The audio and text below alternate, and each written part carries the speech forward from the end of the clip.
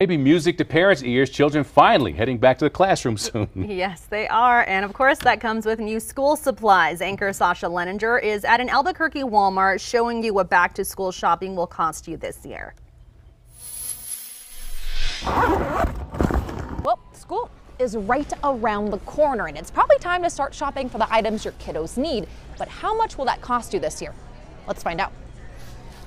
We're trying to keep everything nice and full and stocked and organized for all the customers that are coming in. Walmart letting us drop by to get you ready for school. Many of our items are the same price as last year. According to Albuquerque Public Schools, this is what your kiddos would need if they're heading into second grade. One box of tissues, a 2-pack at Walmart, costs $4.64. 24 number 2 pencils, a 12-pack, 47 cents. So 2 of those ring in at 94 cents.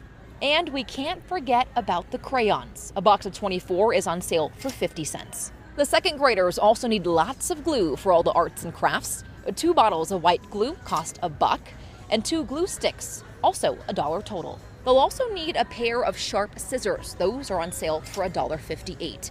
A pink eraser, about 50 cents. 1 box of colored pencils, 97 cents.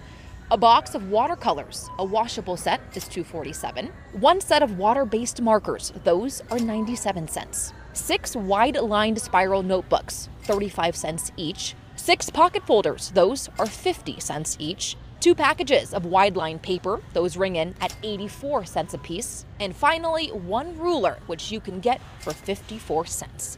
The total, $21.89. Now, if you need something to put it all in, a backpack can cost you another $15, bringing the grand total to just under $37. It's really starting to pick up. In fact, today I had a hard time keeping these aisles organized because so many people are here shopping. Walmart also offering something new this year. Teachers can go online or open up the app and register the items they need for their classrooms, making it easier for parents to see what they need. Now, some Walmart locations do offer a sensory hours for students who need it. That includes lowering the music and dimming the lights.